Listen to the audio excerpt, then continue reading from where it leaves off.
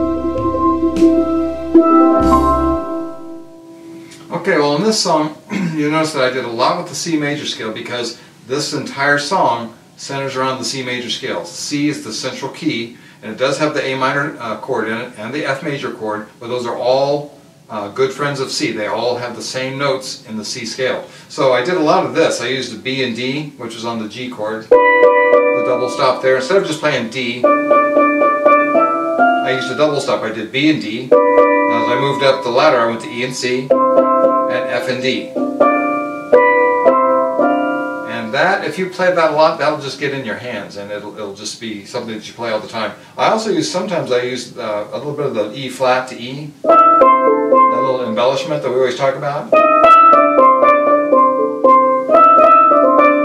And I also used the stay on the G and do the C scale.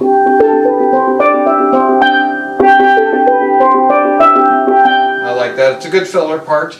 I also used a lot of open sixths, like six notes apart, like the F, clear down to the A, E goes with G, D goes with F, C goes with E. So if you come down the scale from F and use the sixth down, or the A, F and A, E and G, B A and D works nice. Those are nice partner notes for that little lick. Instead of just going, you can go. Yes, it takes a little practice. It takes a little practice to get muscle memory on those combinations. But it does make you sound more professional. It sounds like more people are playing with you. So one of the other things I want to talk about was using just the C scale and quoting.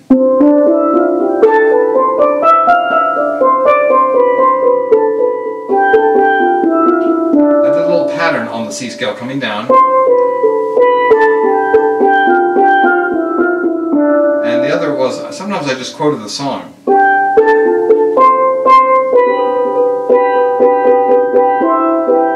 Only I did it with double stops. Or I might have changed the rhythm a little bit. Instead of just playing,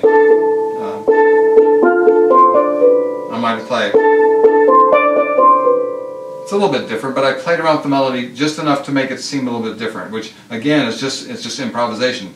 That's quoting is still improvisation. It just makes things a little bit more interesting to listen to. It's just instead of just hearing the melody over and over and over. So on this song, again, the C major scale, a lot of that stuff will be annotated, and you can play through it, work with your C major scale, work different chords, combinations, embellishments are important because they make you sound like a mature player. And it's a great little tune. I should play that more. Well, that's it for this time. I want to thank you for watching. I encourage you to subscribe to the channel and leave comments. A lot of the times we do videos for people who have left a comment like, hey, could you do a video concerning this? So I do read those, and we do take those into account. Also, if you have steel drum track needs or book needs, anything educational, please go to tropicalshores.net. Also, please go to panland.ning.com. It's a social network for steel drum players from all over the world. There's pictures, videos, sometimes there's downloadable tracks for free, and PDF files, sheet music, and so it's a great place to belong to. Well, that's it for this time.